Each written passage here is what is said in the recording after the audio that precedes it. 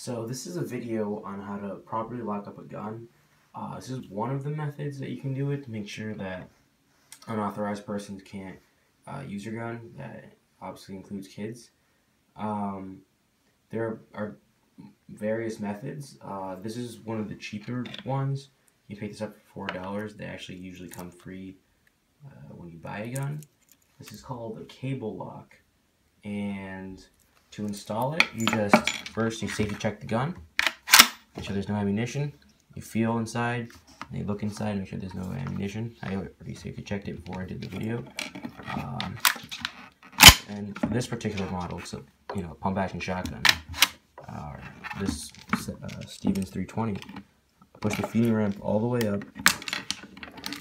Slide the cable under this, and simply make sure this is in the right position,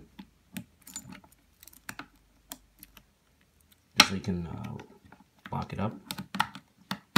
And the gun is locked, the gun is secure.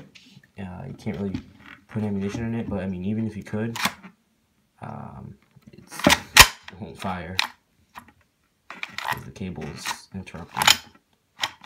So that's how you do it. Now the gun is secure, and unless you have the keys, I mean, you really can't shoot it.